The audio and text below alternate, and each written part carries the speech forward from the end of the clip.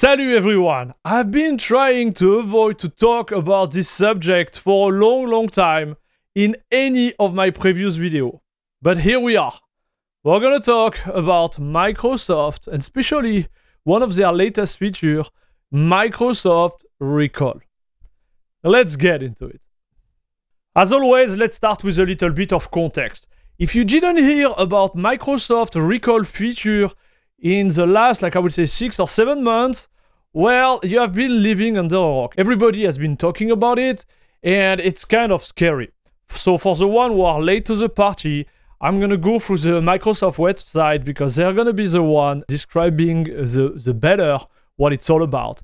But the idea is that you're gonna be able to search across time to find the content you need from your previous browsing experience, like consulting experience on your operating system.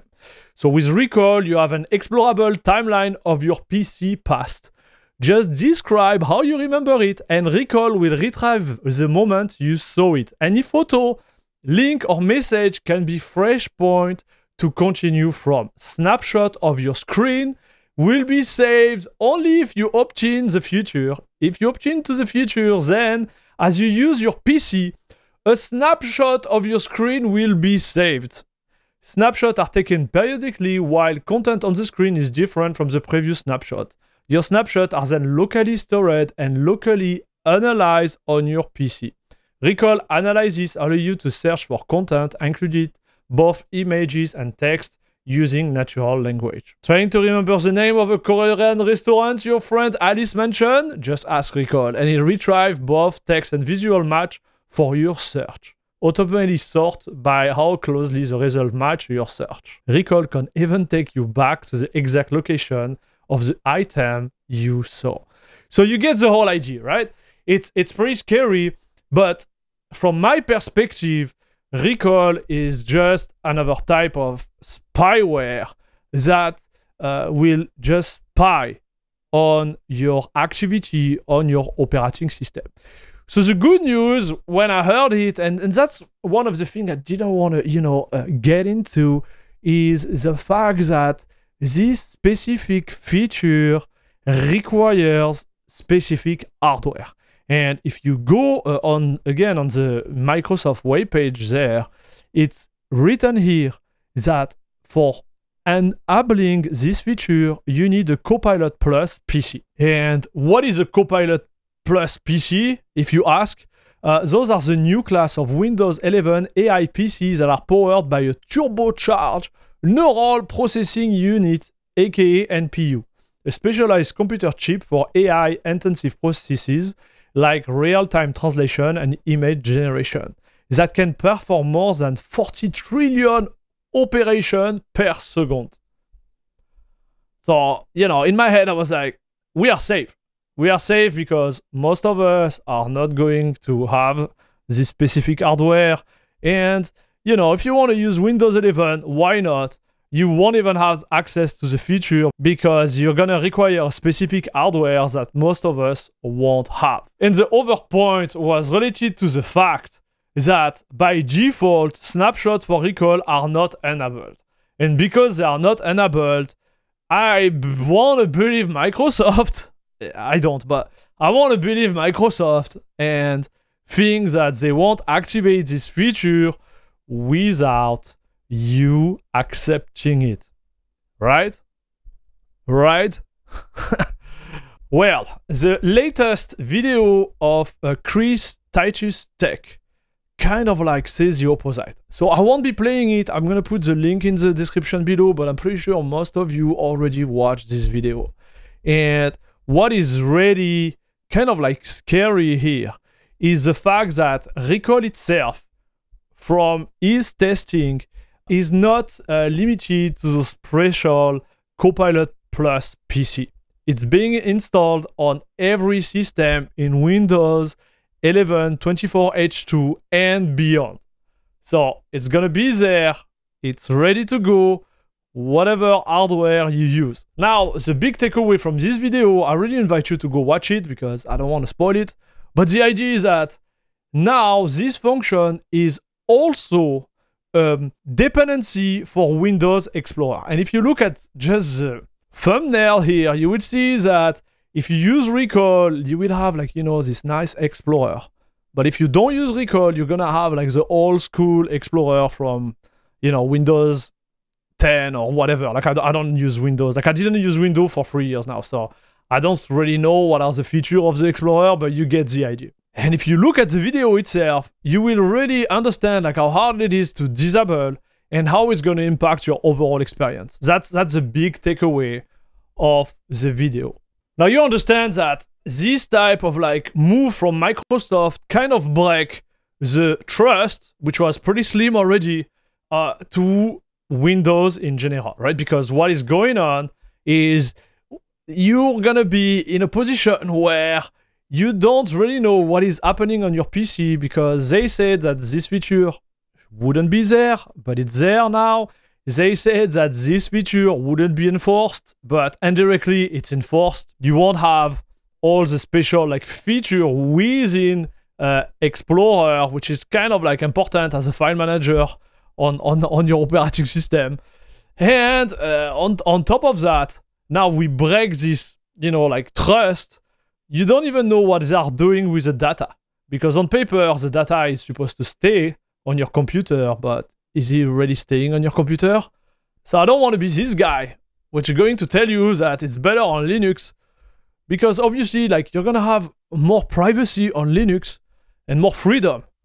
But, you know, you're not really private. Like, there is a lot of things that need to be talked about, and that's why I don't want to go into this type of video already. But the reality is that right now, with the direction that Microsoft is going, if the findings of Chris are true, and I believe they are true, you're going to be in a position really soon that if you want to keep that privacy at a pretty high level, which means like not having screenshot of your activity on your operating system being taken like every 2 seconds, you're going to have to take a decision, right?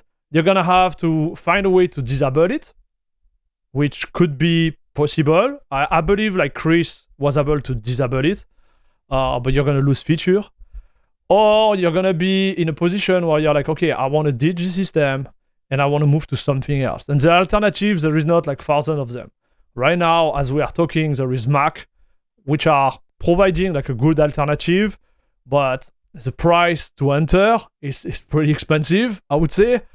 And you have on the other side Linux, which is available now, but you know, it's gonna ask you a little bit of time on your hand to be able to switch your habits from Windows to Linux. And this, my friend, is gonna be a requirement, mandatory, if you wanna, you know, avoid recall. And the purpose of this video really is to explain you guys that there is no best time to switch to any other alternative operating system if you are on Windows. And what happened to me 3 years ago, I did switch to Linux for a simple reason. It's like in my workflow, Windows was always a pain. So I was streaming and I had like both of my machine running Windows at the time, and my streaming PC out there, for whatever reason, after an update, all my settings related to sound will just like change. And I know there is a way to stop on Windows certain update of the driver, but the funny part is like even by doing that, certain Windows updates themselves will override the tweak I made on my Windows operating system, and I will be early in the morning around like 7 a.m.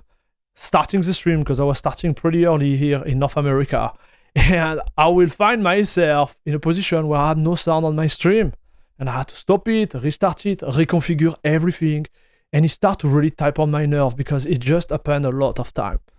The other issue was not even related to privacy, to be fair.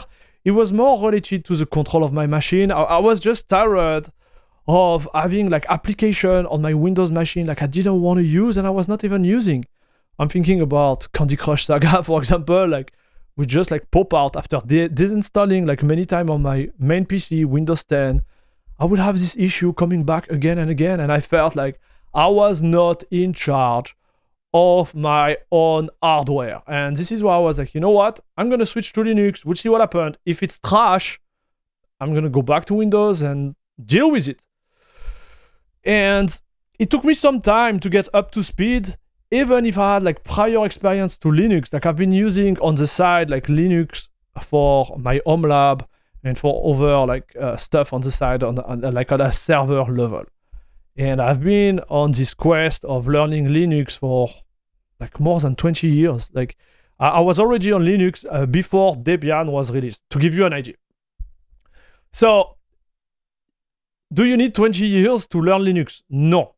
I would say right now, it's the best time to switch from Windows to Linux. There is no better time to switch from Windows to Linux right now, because it's so easy. It is so easy. Is it gonna be a smooth transition? No, I won't lie to you. Like it's gonna be a little bit hard for you, especially if you never use Linux before. But it's not going to be that hard. You just have to change a little bit of your habits. And again, like the purpose of the video is just to show you that right now I'm able to record everything on my streaming PC, which is running Linux. I'm gonna be editing this video on Linux. I've been streaming on Linux. I've been creating content on Linux. I've been gaming on Linux.